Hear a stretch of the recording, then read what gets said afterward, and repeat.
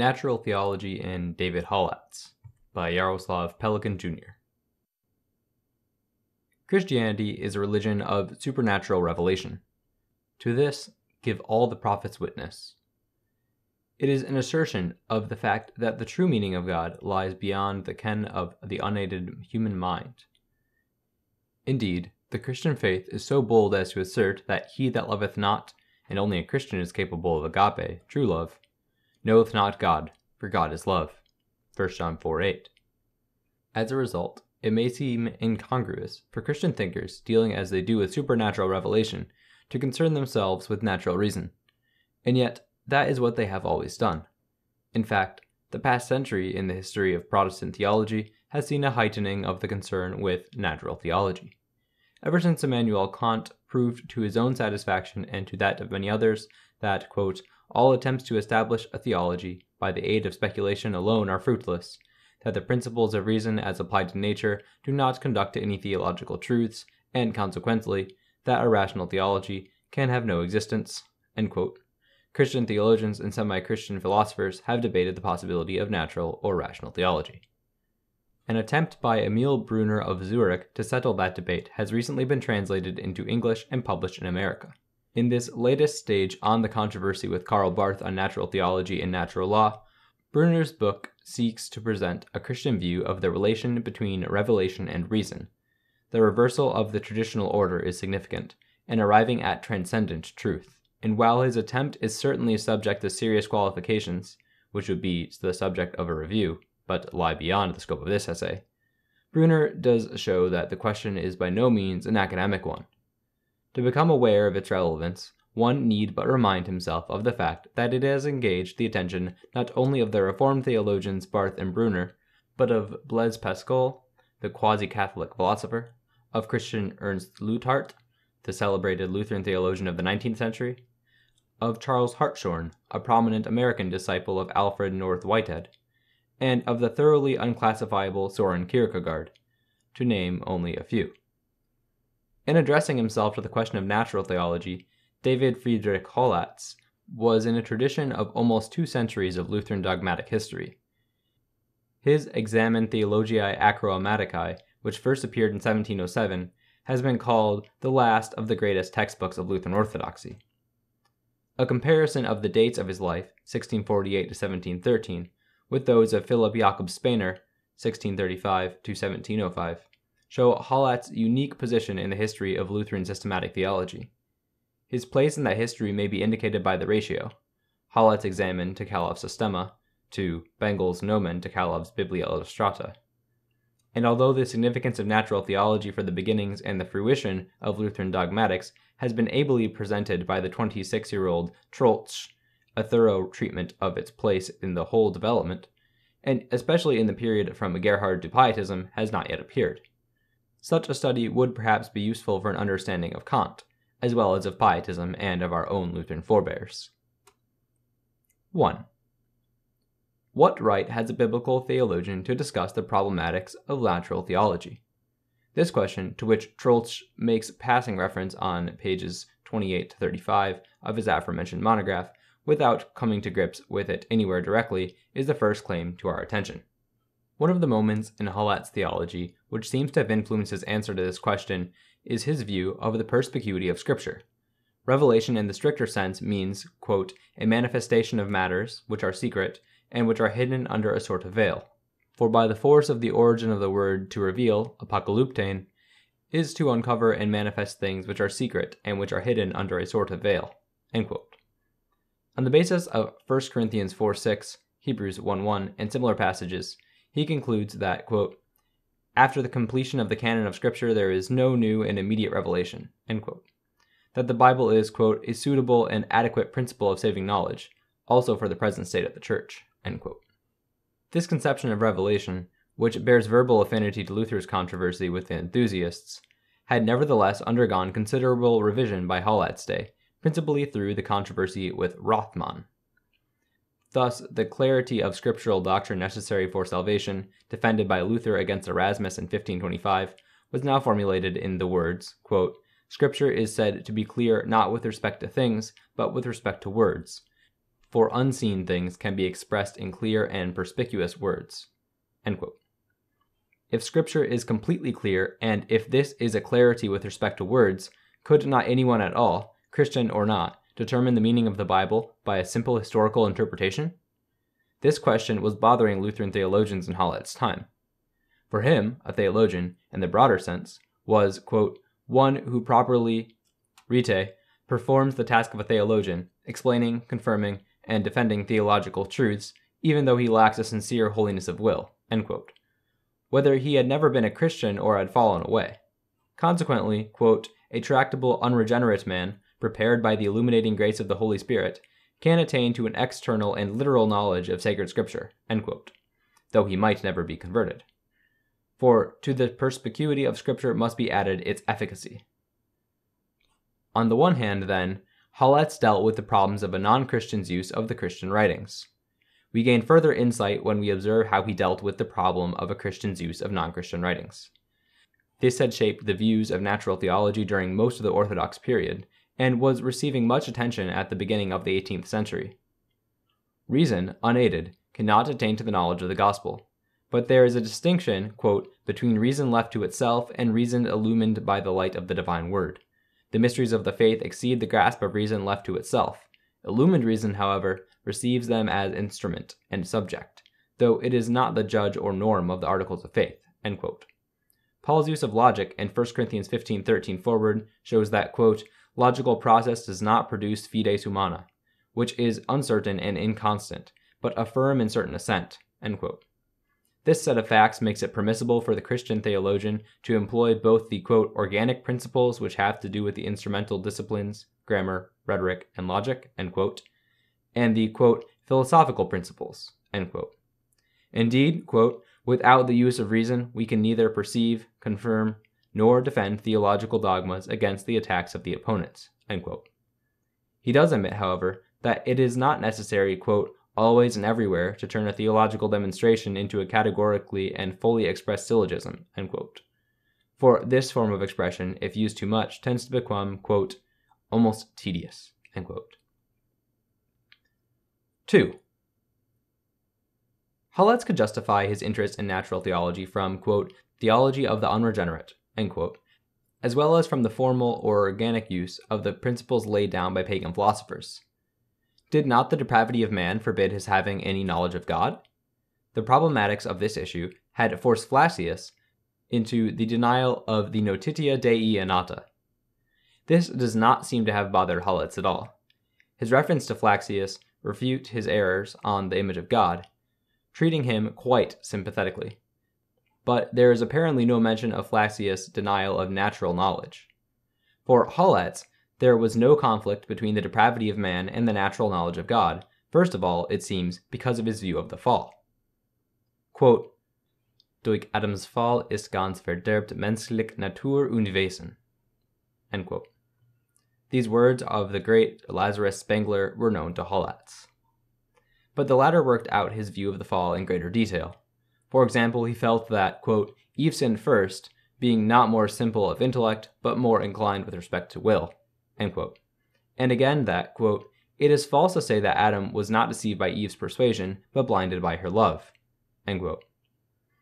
To this view of the fall must be added his view of its effect, namely that, quote, "the remnants of the divine image are natural," end quote, a statement that he proves by elaborate demonstration.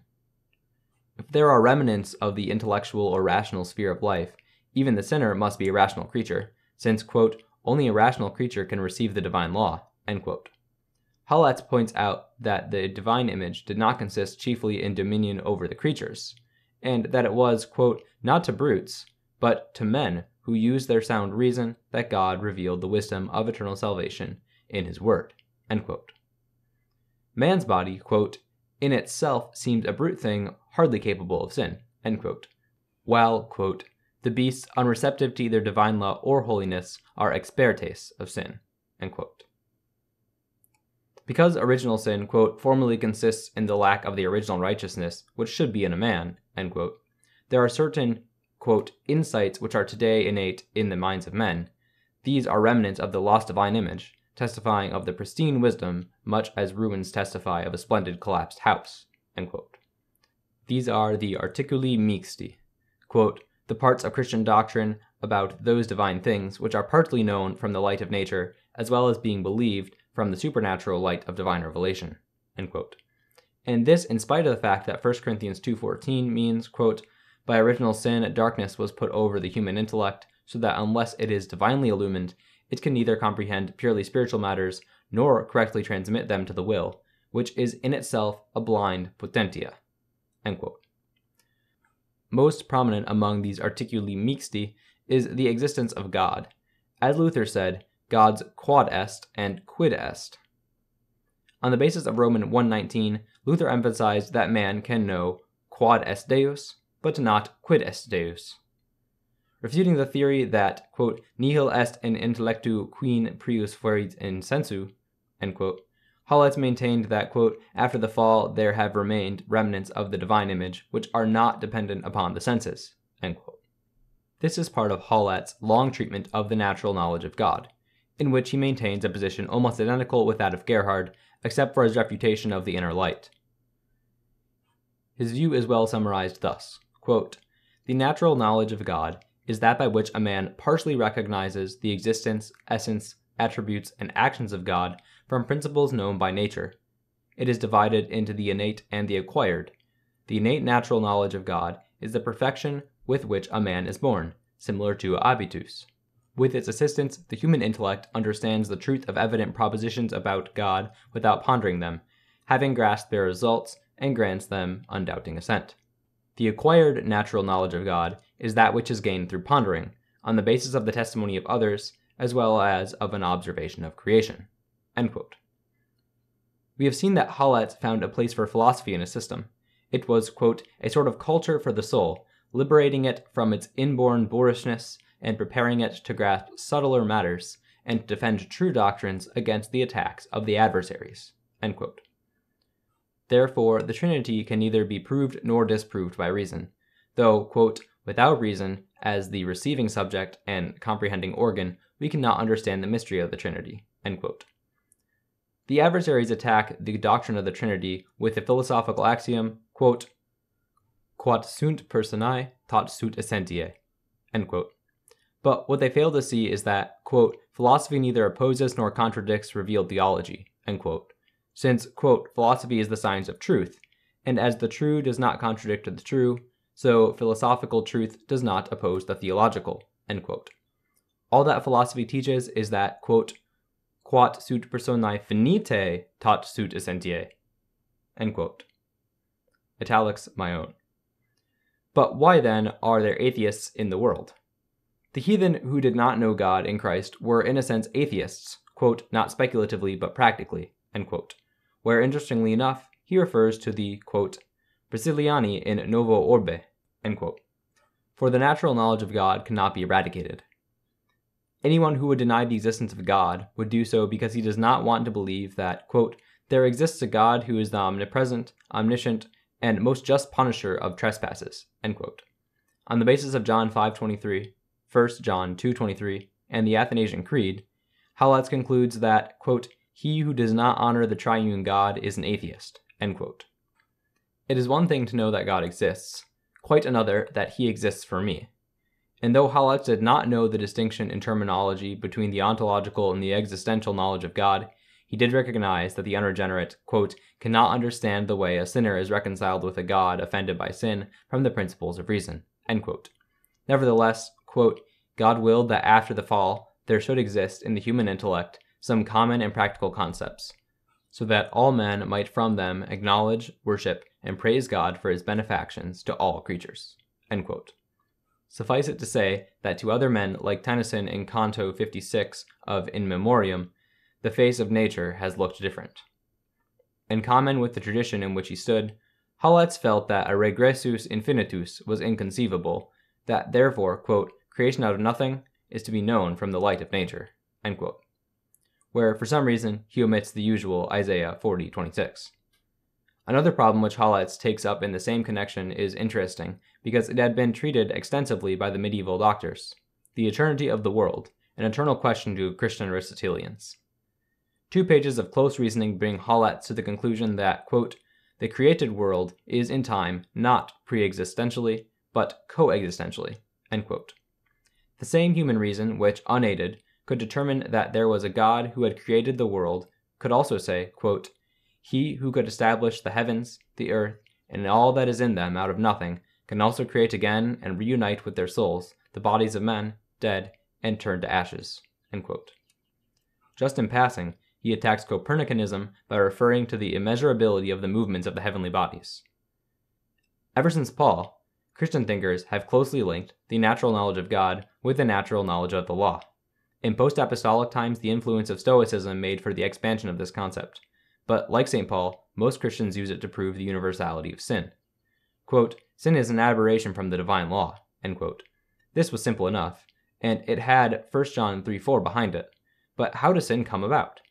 It happens because, quote, "in choosing one object in preference to another, the will often does not follow the ultimate judgment of practical reason, but neglects it, especially if it is torn in the opposite direction by emotions," end quote. Again, quote, "the natural law commands those things which are in themselves honest, and forbids those things which are in themselves immoral. Those things which are in themselves immoral are unbefitting of a rational creature," end quote. Among the, quote, "things which are in themselves honest," end quote, and commanded by the natural law are, quote, "certain things concerning the worship of God and the love of the neighbor. The manner of this worship, however, cannot be known in this state of sin," end quote. Hollett's separate discussion of the natural law is conventional but brief. One statement bears quoting. "The natural law, quote, cannot be changed by God himself, for God can do nothing against his own justice, of which the law of nature is an express and infallible image," end quote. What then is the relation between the revealed law and the natural law? In addition to the usual discussion of the relation between law and gospel, there is an interesting passage which claims that, quote, "from the beginning of the world to the flood, then from Noah to Moses, God declared the natural law to the patriarchs. The law of Sinai is a sort of epitome of the natural law," end quote. Hollaz stands at the close of the classical period of Orthodox Lutheran dogmatics. His approach to these two problems, the clarity of the biblical revelation and the capacity of human reason, is all the more significant for that reason. For despite variations and occasional extravagances, the theologians of that period held fast to the clarity of the biblical revelation because it was the revelation of the gospel of Jesus Christ, and maintained that men's reason has a certain capacity because thereby, quote, "they are without excuse," end quote. Man is a sinner because he is capable of knowing God and still rejects him. But during Hollett's lifetime, forces were being set in motion which eventually beclouded that insight. Opposing the tendency of classical orthodoxy to identify the believing man with the thinking man, Pietism came to identify the believing man with the feeling man. Inevitably, the rational criteria set up by orthodoxy became suspect, with the result that Pietism posited the theory that the biblical revelation is clear in terms not of the intellect but of the emotions. Even more dissatisfied with orthodoxy, but unable to accept Pietism as a substitute, early German rationalists rejected the primacy of the biblical revelation and ultimately proposed that natural religion replace it. In Pietism and rationalism, then, the tension between revelation and reason was eliminated. As Hans Emil Weber has shown, rationalism could claim a certain continuity with orthodoxy through their common interest in natural theology. But it is equally clear, and here Albrecht Ritschl's Geschichte des Pietismus needs considerable revision, that Pietism too could claim a certain continuity with orthodoxy through their common emphasis upon the supremacy of revelation, despite their divergent views on the psychological agency through which that revelation is mediated.